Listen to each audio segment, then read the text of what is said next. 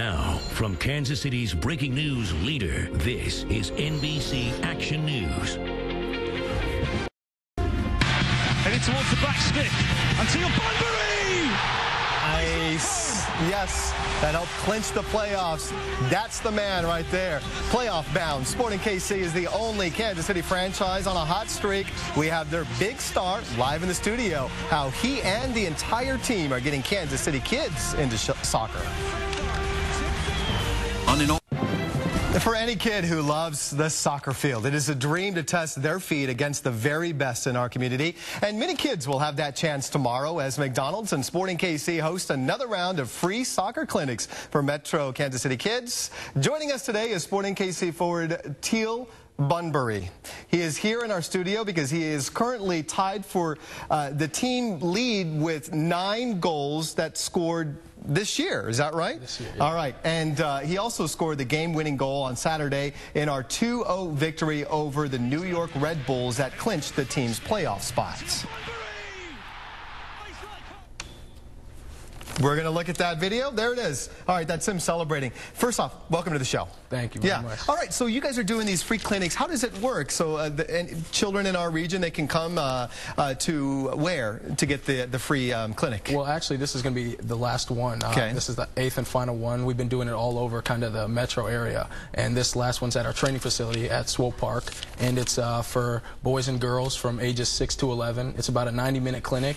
And it just gets the kids involved, works on, their skills, and also to, have fun. Do you ever think soccer will become a big sport like football one day where, all the children, will be watching it? I feel like it will. It's a young sport here in the States, and I really feel like it's growing, especially here in Kansas City. You could tell that the youth is really, really interested in soccer, and that it's growing. Yeah. Do you see at the games more and more people going to fill the stadium? Yeah. I mean, we have an amazing stadium, Livestrong Sporting Park. I mean, they just opened it up this year, and every game it's an amazing feeling to play in front of those fans and just kids who come out to the games too. What made you guys gel this year compared to last year or the year before? Because the last time you guys were in the playoffs, according to this, was in 2008. Yeah. I mean, there was some ups and downs this year, but the biggest thing I think was our winning mentality, and we didn't, we stayed on that right course, even though we were maybe losing games or things weren't going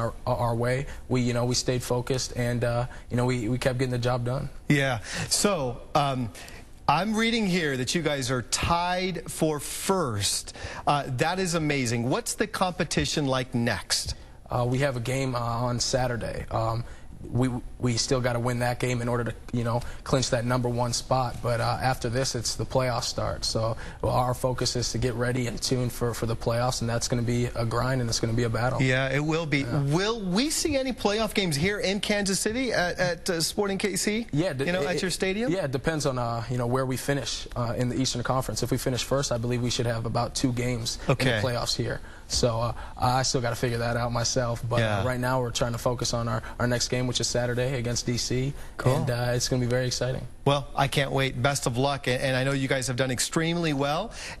So where is the last clinic again, so people know? It's at Swope Park. Okay. And it's at our training facility. And it's it's from 5 to 6:30, and it's going to be a lot of fun. So I encourage all the kids to come out. Parents, it might be a little cold, but get them bundled up and bring them out. Yeah, get them excited for it. Yeah. So this is the McDonald's free soccer clinic. All the information is right there on your screen. You can also get more information on our website at NBCActionNews.com. It's the final one. Might as well. The temperature is going to be colder and colder, and they're not going to be out in the field as much. So bundle them up. Yeah. Bundle them up. Teal, man, it was good meeting you. Yeah, very nice to meet you too. Yeah, nice goal there. I thought we would have all the cheering and all that for you, but thank you. Congratulations. Appreciate it. Okay, let's go to George Wallenberger now. Yeah, and